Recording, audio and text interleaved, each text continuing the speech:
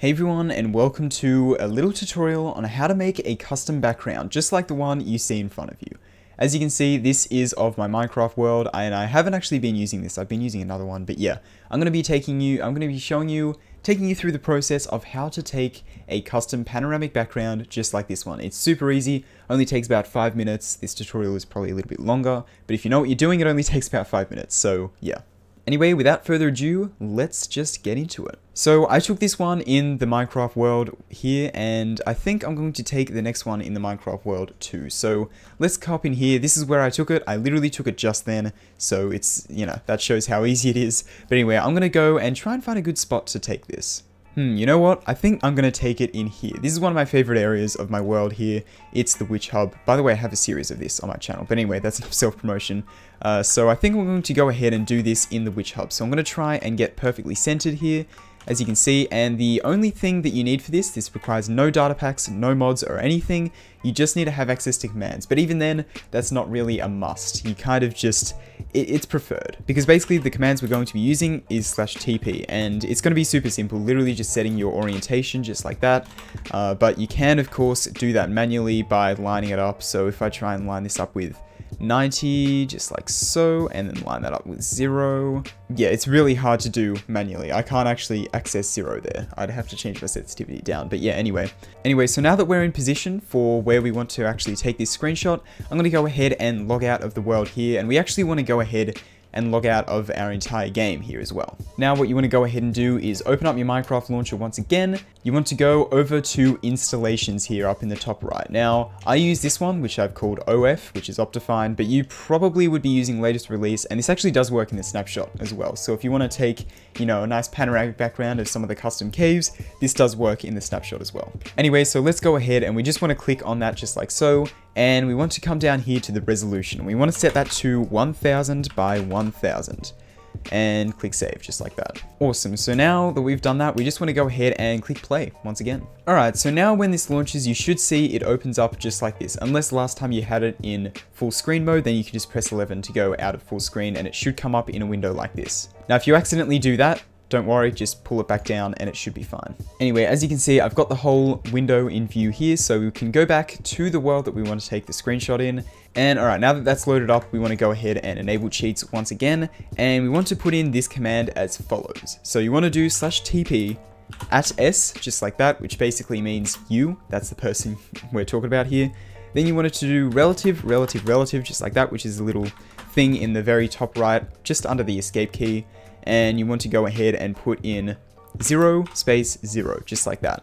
And these two last things, as it says above, is the rotation. So yeah, if we do that, you can see it'll rotate us to 0, 0, which is actually facing south. Yeah, facing south, just like that. So you can go ahead and manually line this up with 0, 0, but it's just annoying, time consuming. But if you don't have access to cheats on the world, you can do it like that. But if I've just lined it up there, if I do the command, you can see that, well, it's hard to see, but it does shift your camera a little bit. So it's never going to be perfect unless you just get lucky, but yeah. So it is still doable, but that's just something to keep in mind. Anyway, what we want to do now really quickly is we want to go to options and set the FOV to 82. So you might have it on normal, or if you're one of those weirdos, you might have it on Quake Pro, or if you're even weirder, you might have it on 30, but you want to go ahead and change it to 82 here, just like so. And that should line you up perfectly with the corner, just like that. Alright, so now that we've done that, all that's left to do is to actually take the screenshots. So we want to press F1 here, do that command again, and then press F2, just like that, and that should have taken a screenshot. Then we want to go and then set that to 90, just like that, and then take another screenshot. Then we want to set it to 180, take another screenshot, and then finally we want to set it to 270 and take another screenshot. Then what we want to do is we want to set that back to 0, and we want to set this to -90, just like that. This should point you up in the sky. Oh, it's almost perfect midday. That's awesome. Let's take a screenshot of that take here. And then we want to go ahead and change it just to 90, like that, and that should take a screenshot of the floor. And with that, you should be done. Yeah, awesome. Make sure, by the way, in between doing commands, make sure you don't move at all, because otherwise that'll just totally ruin the effect, and you won't be able to do it anymore. So yeah. Anyway, I'm going to change back into survival mode here, and I'm going to exit out of the world once again. And we can go ahead and just quit out of Minecraft here if we want. Now what you want to do is you want to go ahead and make your way to the Minecraft folder. So the way I do that is by holding the Windows key, press R, So if it's the run thing and you just type %appdata%, click OK, and you can see it comes up with this, then .minecraft, and you're in your Minecraft folder here. It might be a little bit different on Mac and possibly even Linux as well. I don't know how it works really on either of those, but I'm sure you can look up a tutorial for that. And if I'm good enough, I might just link it in the description, but we'll see. Anyway, what you want to do is you want to navigate to your resource pack folder here and open that. And you can see I have built up a lot of resource packs over time. Alright, so now that we're here, what we want to do is we want to right click and then click new folder, just like so. And then you can call this whatever you want. I'm going to call this custom background tutorial. Awesome. Alright, then we want to go ahead and open that, and then what we want to do once we're in this folder here, which is the folder you just created, we want to go to view and then click file name extensions and check that on there. It will flash everything back here, but it's fine because it literally just changes like this being called untitled to untitled.png, as you can see there. Anyway, now that that's enabled, what we want to do is we want to go ahead and right click new there, and then click text document just like so. And then we want to go ahead and select all this text here, delete it, and then we want to type pack.mcmeta, just like that. It'll come up with a little thing saying that, you know, you want to change the file extension, just click yes. Alright, so now that that's created, it might not have this little notepad thing, and that's because what you need to do is you need to select it, right click it, and then go open with, and then you want to select notepad out of, you know, the different options that might be there. You want to select notepad just like so, and then it should come up like this.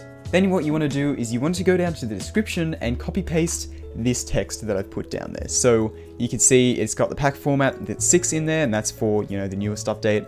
And you can change this description to whatever you want. Just make sure you keep these quotation marks in here. I think that's a bit of an appropriate name. Anyway, you want to do Control S, or if you want to do this, you can do File and then Save, and then you can exit out of that. Alright, so now what we want to do is we're going to create a bunch of different folders. Now I have gone ahead and in the description put a list of all the folders. Each folder goes inside of the previous one.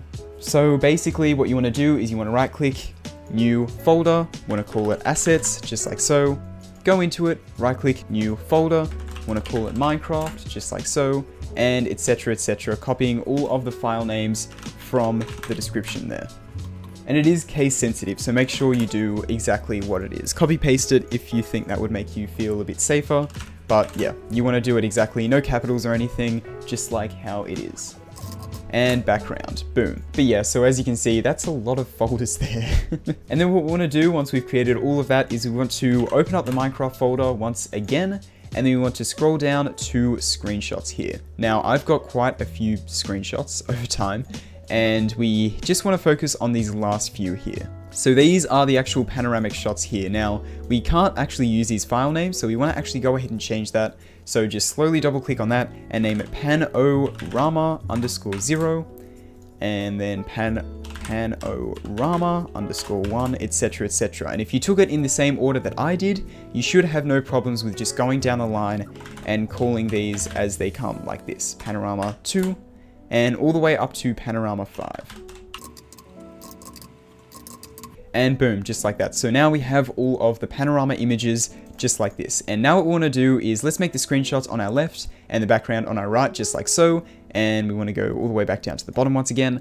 And then we want to select all of these. I'm just going to select the first one, hold shift, and then select the second one just to select all of them. And then we want to go ahead and drag this into the background, just like so. And of course, now we can exit out of both of these, open up Minecraft once again, and well, if you want to, you can go ahead and go back to installations and revert that change that we did before. It doesn't matter too much, but it just, I don't know, personally annoys me, so I like to change it back. And boom, now that we've launched up Minecraft, you can see that it is still the default panorama. But what we want to do is we want to go to options here, resource packs, and then we want to scroll down until we find the one that we just made, custom background tutorial, subscribe. You should really do what that says. I mean, come on, let's be honest, you should. Anyway. Self-promotion stuff aside, once you select that, the Mojang screen should fade away eventually, and you can click done and marvel at your new creation.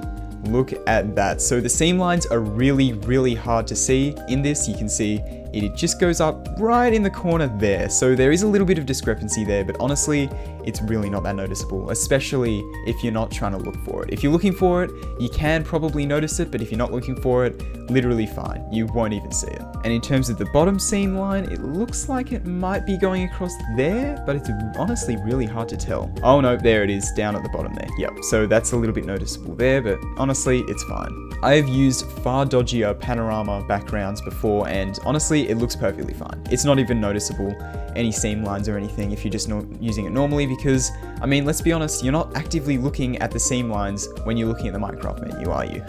Anyway, so yeah, there we go. That is my tutorial on how to make a custom background in Minecraft Java Edition. Now, for Bedrock Edition, it would be a little bit different. I'm really not sure how to do it for Bedrock Edition at all, not in the slightest. So yeah, you might have to look up a different tutorial for that, unfortunately. But yeah, this is how to very quickly, very easily make a custom background for Minecraft Java Edition. So yeah, anyway, I really hope that you enjoyed this tutorial and found it useful. I actually did make a tutorial like this on my second channel, but yeah, it wasn't quite as good. It had a data pack download, but it really wasn't needed. I didn't really understand how the teleport command worked properly back then. And that was on the second channel, so the video quality wasn't nearly as good. So yeah, anyway, I will also be providing a download to this as a reference to this resource pack. So if you are having issues with your own resource pack for whatever reason, you can just download mine and just see how, you know, how it works, what the differences are, all that kind of stuff. So yeah, anyway, I hope you enjoyed this. I hope you found it useful. If you did, please consider leaving a like and maybe even subscribing if you enjoyed it that much. And please consider checking out some of the other content on the channel. I put a lot of effort into stuff, and yeah, anyway, enough plugging. I'll see you in the next one. Goodbye.